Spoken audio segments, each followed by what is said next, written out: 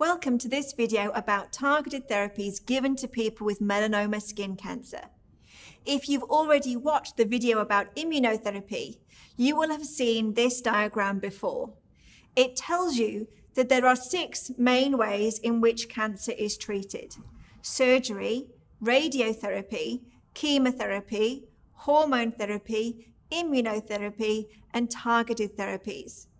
In this video, we're learning about the targeted therapies that are sometimes given to people with melanoma skin cancer. The treatments I'm referring to are called B-Raf inhibitors and MEK inhibitors. In these tables, you can see the names of the most common B-Raf inhibitors and MEK inhibitors. One important thing to mention is that these treatments are only suitable for about 40 to 50% of people with melanoma. That's because they only work if the person's cancer cells contain a faulty version of the B-Raf protein.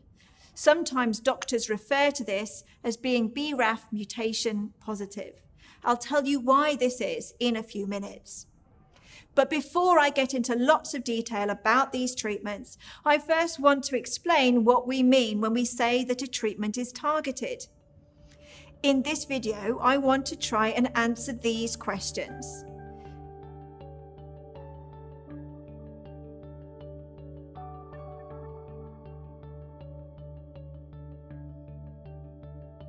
Let's start with a definition. Targeted therapies are treatments that target a particular protein or a process inside some of the body's cells. If it's been designed well, then it targets something that is essential to the survival of cancer cells, but not to the survival of healthy cells. So it kills the cancer cells, but leaves healthy cells alone. The reason it's possible to design a drug that selectively kills cancer cells is because they're different from healthy cells. And the reason they're different is because their DNA, their internal instruction manual, has been damaged. In people with melanoma skin cancer, this damage has often been caused by UV light from the sun. And because of this damage, the person's cancer cells are manufacturing faulty proteins. Proteins are big, complicated molecules that our cells construct one piece at a time, using the instructions in their DNA. If the cell's DNA telling it how to make a particular protein is damaged, then it makes a faulty version of that protein. The proteins a cell makes dictates its behavior. So if it's making a faulty protein, it will start behaving strangely, and it might become a cancer cell. Now let's look at how targeted therapies kill cancer cells. Targeted treatments are often designed to block a faulty protein that is present in the person's cancer cells, but not in their healthy cells.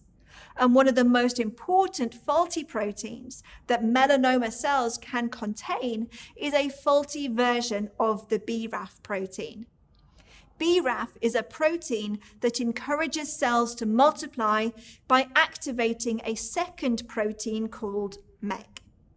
In healthy cells, there's a normal version of B-Raf that only occasionally activates MEK. But the cancer cells of someone with melanoma skin cancer often contain a faulty, overactive version of B-Raf. This faulty B-Raf protein continuously activates MEK, which forces the cells to multiply and keeps them alive. B-Raf and MEK inhibitors are tiny chemical compounds that can get inside the body's cells. When they enter a healthy cell, nothing much happens because healthy B-Raf wasn't doing very much anyway. But in cancer cells, the faulty B-Raf protein and the MEK protein were keeping them alive and driving their behavior. And when you block B-Raf and MEK, the cells die. As I mentioned earlier, there are 3 different B-Raf inhibitors called vemurafenib, dabrafenib, and encorafenib. And there are also 3 MEK inhibitors called trametinib, cobimetinib, and binimetinib. The 3 B-Raf inhibitors and the 3 MEK inhibitors are pretty much the same as one another and work just as well. but they are a bit different from each other in the side effects they cause. We'll now come on to the question of whether everyone with melanoma skin cancer should be receiving B-Raf and MEK inhibitors. I'll also look at whether they work for everyone they're given to, and whether they keep working forever. Let's look first at who benefits from B-Raf and MEK inhibitors. The key thing here is that not everybody's melanoma cells contain faulty B-Raf, and it's only if the cells contain faulty B-Raf that they're killed by B-Raf and MEK inhibitors. So, before prescribing B-Raf and MEK inhibitors, the doctor first asks for the person's cancer cells to be checked for faulty B-Raf. If B-Raf is faulty, then the person is generally offered a combination of a B-Raf inhibitor and a MEK inhibitor. Of course, if the person's cancer has been caught early and their doctor is confident that they can be cured with surgery alone, they won't be offered these extra treatments. Now let's look at the question of whether they work for everyone they're given to and whether they keep working forever. To understand the answer to these questions, we need to look at how cancers develop. Here, we have one lonely cancer cell, which contains faulty B-Raf. You might think that when this cell multiplies, it creates millions of new cells that are exactly like this one, like on this diagram. But that's not the case. Cancer cells are unstable, and they pick up more DNA damage all the time. So what you end up with is millions of cancer cells that are all a bit different from each other. And by the time the person's melanoma is diagnosed, there are lots and lots of different populations of cancer cells. It might be that there are some cells that are resistant and won't die when the person is given their treatment. Any cells that survive might multiply and cause the person's cancer to return. So for some people, it might initially look like their treatment is working, but then a few months or years later, their disease returns. For other people, the treatment might not look like it's had any effect at all. This might be because the original cell, the one that caused their cancer, was making other faulty proteins that mean B-Raf and MEK inhibitors don't work. Or it might be that there are so many cancer cells in their cancer that are resistant for different reasons that the treatment doesn't seem to make an impact. Or maybe their cancer cells might be protected from the effects of treatment by other cells in their environment. The bottom line is that even when a person's cancer cells contain faulty B-Raf protein, their doctor can't be 100% certain that a B-Raf MEK inhibitor combination is going to help them. In fact, we've discovered that about 70% of the people treated with B-Raf and MEK inhibitors benefit from them and their cancer shrinks. And for most people given them for advanced melanoma, this effect generally lasts 1 or 2 years. But there are some people who are still on treatment with their cancer still under control many years later. One more thing to mention is that as well as being offered to people whose melanoma has spread, some people are offered B-Raf and MEK inhibitors after surgery to make it less likely their disease will come back.